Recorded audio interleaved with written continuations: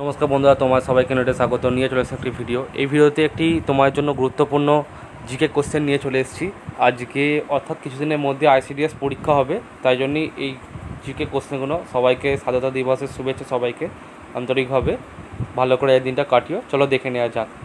ইংরেজরা বাংলা দেওয়ানি লাভ করে কত সালে? 1765 সালে।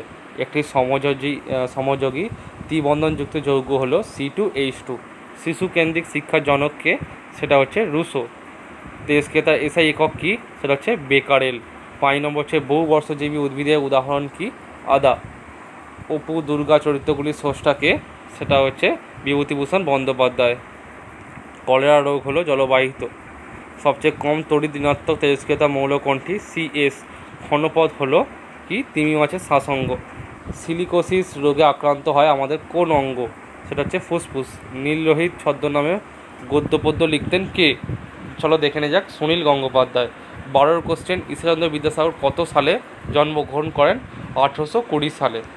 তারপরে 13 কোশ্চেন। প্রথম বিশ্বযুদ্ধ চলাকালীন জাপান চীনের ওপর কত দফা দাবি পেশ করে? সেটা হচ্ছে 19 দফা। কোন আলোর বিক্ষেপণ সবচেয়ে বেশি? এইখানে যেটা বলবো সেটা এইখানে অপশানগুলোর মধ্যে ঠিক হবে সবুজ আলো। এমনিতে তোমরা সবাই জানো যে ভায়োলেট যেটা তার বিক্ষেপণ সবচেয়ে বেশি হয়, কিন্তু এইখানে কিন্তু অপশানের মধ্যে আসে সবুজ, লাল, হলুদ, কমলা, তাহলে উত্তর হয়ে যাবে সবুজ। নীলকণ্ঠ পাখির খোঁজে লিখেছিলেন কে? সেটা হচ্ছে অতীন বন্দ্যোপাধ্যায়। হাটবাজারে লিখেছিলেন কে? সেটা হচ্ছে বনফুল। সাগর কুসুম এক প্রকার কি? সেটা হচ্ছে পানি। 18 কোশ্চেন। গ্যাসের সম্প্রসারণের সময় প্রাথমিক উষ্ণতা ধরা হয় কত? 0 ডিগ্রি সেলসিয়াস। সাদা আলো হলো ড্যাশ, সেটা হচ্ছে বহু বর্ণী। কাকে ভারতের মেকিয়াভেলি বলা হয়? নানা ফড়নবিসকে। কোশ্চেনগুলো খুবই কিন্তু গুরুত্বপূর্ণ কোশ্চেন, একটু ভালো করে নোট করে নিও। দন্ত চিকিৎসায় কী ধরনের দর্পণ ব্যবহৃত হয়? অবতল। তালচের তাপবিদ্যুৎ কেন্দ্রটি কোথায় অবস্থিত? সেটা হচ্ছে উড়িষ্যা। বিলি রোজ কলা উদ্যান কোথায় অবস্থিত? সেটা হচ্ছে জেরুজালেমে। 24 কোশ্চেন। নিচের কোন চলচ্চিত্র পরিচালকটি তরুণ মজুমদারের? অবসানে ফুলেশ্বরী, আলো, চাঁদের বাড়ি, সবকটি হচ্ছে পরিচালক তরুণ মজুমদারের পরিচালিত অভিনীত সিনেমা। শূন্যস্থানে আলোর বেগ কত? 3 × 10⁸ মিটার পার সেকেন্ড। দিনের বেলায় আকাশকে নীল দেখায় কেন? অবশ্যই আলোর বিক্ষেপণের জন্য এটা। তারপরে 27 কোশ্চেন। কোন ধাতুর পরিবাহিতা সবচেয়ে বেশি হয়? সেটা হচ্ছে রূপো। কে বাংলায় দৈত্য শাসনের অবসান ঘটান? Warren Hastings. তরল পদার্থের সময় সূক্ষ্ম পরিমাপের জন্য প্রাথমিক উষ্ণতা ধরা হয় কত? 0 ডিগ্রি সেলসিয়াস। 1859 সাল থেকে 60 সাল সংগঠিত হয়েছিল কোন বিদ্রোহ বা কোন যুদ্ধ? সেটা হচ্ছে নীল বিদ্রোহ। কোনটি বিক্ষেপণ সবচেয়ে বেশি? অপশানগুলির মধ্যে হলুদ আলোর বিক্ষেপণ সবচেয়ে কম। এখানে বিক্ষেপণ সবচেয়ে কম দিয়েছে। সম্রাট জাস্টিনিয়ানের স্ত্রীর নাম কি ছিল? থিওডোরা। আর লেন্সের গৌণ ফোকাসের বিন্দু কতগুলি হয়? এখানে লেন্সের তো ফোকাসের বিন্দু অসংখ্য হয়, এটা তো অপশান হবে একদম অসংখ্য আছে। সবুজ গ্রন্থি কার রেচনাঙ্গ? সেটা হচ্ছে চিংড়ির। প্রতিসারাঙ্কের একক কী? সেটা হচ্ছে একটি এককবিহীন রাশি বা এটি এককবিহীন। প্রতিসারাঙ্কের একক হচ্ছে এটি এককবিহীন। ভাস্কো দা গামা কোন দেশের নাগরিক ছিলেন? সেটা হচ্ছে পর্তুগালের।